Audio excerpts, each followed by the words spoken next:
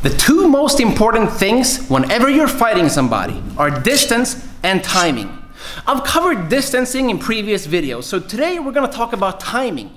See, it doesn't matter how many techniques you know and how many combinations you know if you don't know when to actually pull them off.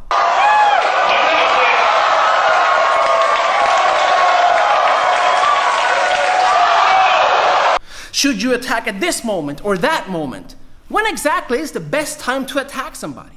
Well, according to the old masters, there are 3 specific moments of attack that you really need to know. And that's exactly what you're gonna learn in today's video. Keep watching.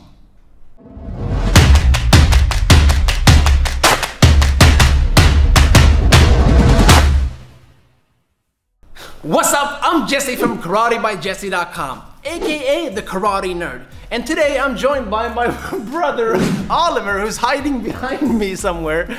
And we're gonna go through the 3 most critical moments of attack that you need to know whoever you're fighting. Doesn't matter if you're a karate fighter or a professional MMA fighter or a Muay Thai kickboxer, Thai boxer, it doesn't matter. Attacking and defending doesn't care about your martial art or style, because timing is universal. That's why it's a principle.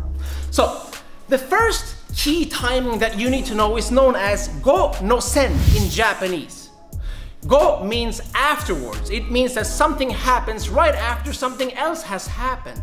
And that thing is your opponent's attack. Let me show. Let's say me and Oliver are fighting, okay? You throw a punch or a kick or a strike, whatever you want. Go ahead. Bang! Go no sen means that I do my attack after he did his attack. So you go ahead. Bam! Boom! Super simple, right? I defend, then I attack. This is perhaps the most basic and essential way of countering in karate. If you look at traditional karate techniques, throw a straight punch. You will usually block and then you attack, right? It is the first way that you usually learn to attack somebody, because you're not gonna walk around and punch people at random. Usually they attack you first, you defend, and then you attack back. That's called go no sen in Japanese. Moving on, the next way that you can attack somebody is called sen no sen. That means that you actually attack them at the same time as they attack you.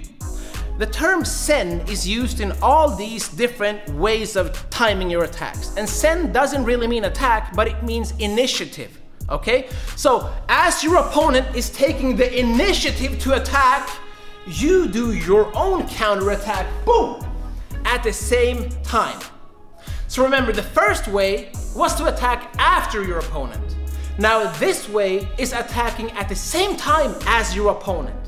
Now the difficult part here is that you can't really stay safe in the same way that you can with go no sen, because as he attacks, if I try to counterattack at the same time, in the worst case scenario, he will actually hit me before I hit him, right? Which means that timing is super important, especially here. Because the first one, go no sen, was relatively easy. This is a little bit more difficult. The next one, which is called sen, is even more difficult. So let's move on to that one. You know that you can attack after your opponent. You know that you can attack at the same time as your opponent.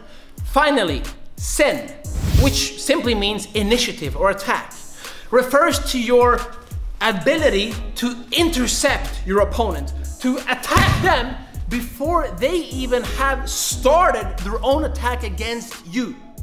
There needs to be a sense of threat or danger already hanging in the air before you're allowed to use this tactic, okay?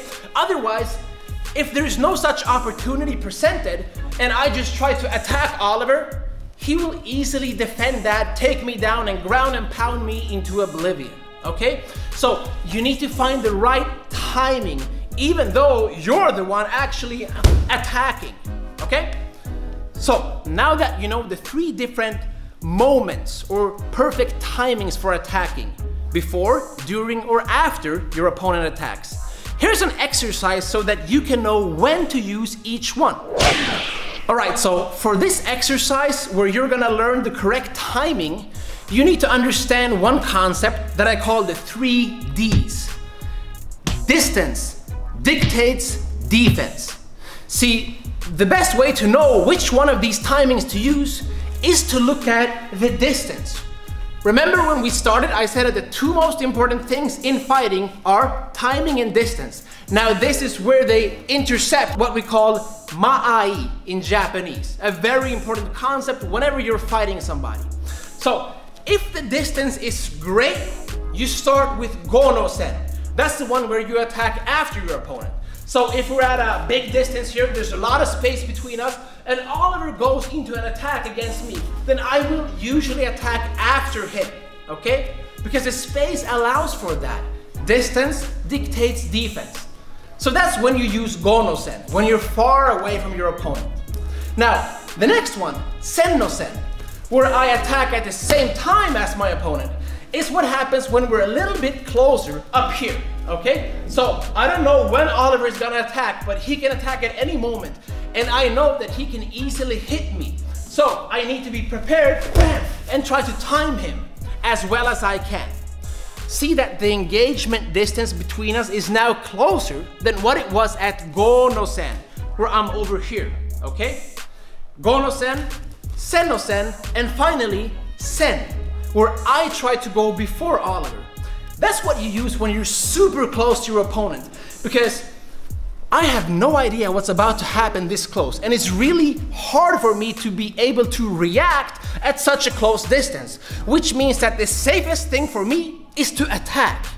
Offense is the best defense at this close of a distance. That's why you apply sen, the attack, taking the initiative yourself. Boom! Whatever you want to do. That was an elbow strike. Don't do that if you compete in sports karate because you're gonna get banned, but not in MMA, right? Again, doesn't matter what martial art you practice, timing is universal. It's not about the technical ability, it's about the tactical one. That's exactly what we're covering today. I just realized I need to go get our mom, because if you want to be able to do this exercise correctly, you're gonna need a third person that gives a signal, okay? I'll be right back.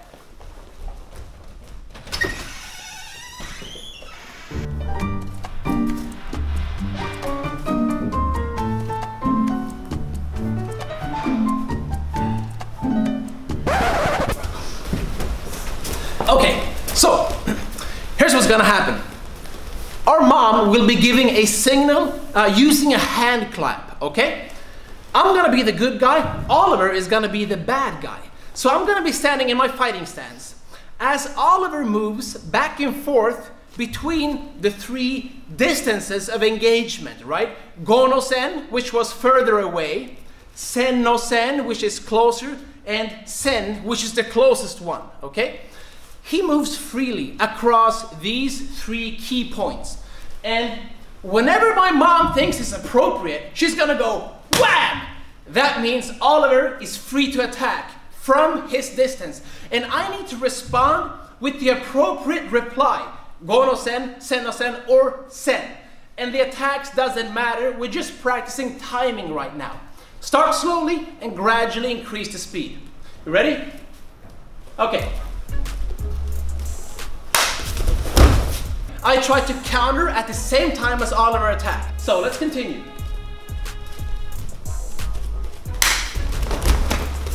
Okay, that was go-no-sen. I tried to block or evade Oliver's attack, and then I did my counter because he was further away.